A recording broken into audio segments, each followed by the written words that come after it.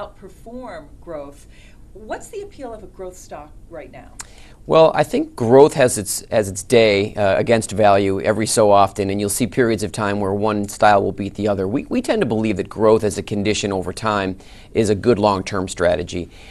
Dividend-paying stocks, value-based stocks, of course, did real well in the first half of the year. But we think growth stocks in particular have potential to continue to surprise investors. One of the things that stocks of all sorts get priced on a day-to-day basis is their ability to exceed investor expectations. And companies that are growing, truly taking market share, have some pricing power, maybe disrupting the markets that they compete in, those companies are on the margin more likely to disrupt, to outperform, and to surprise investors to the upside. So we like growth stocks kind of permanently. You know, when you're a hammer, all problems look like a nail.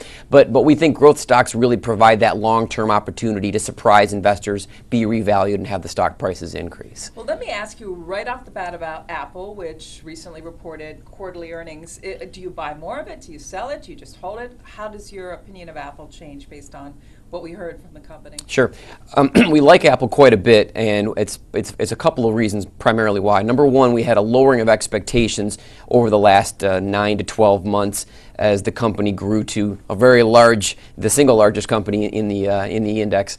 And then what we saw as expectations finally caught up with reality is that the stock started to underperform. And then as it pulled back, we got more interested in Apple, particularly around $400, really on the focus of what the new phones will look like, not just the 5S and the 5C, which we see today, but what the 6 could be next year with a larger form factor and a larger screen. We've seen good strength in the ecosystem for Apple in general. We've seen them take market share in phones and sort of hold on to it even though Androids try to come back. So we think over the next 1 to 2 years, Apple's growth will actually turn back positive again, start beating expectations, and have another product cycle.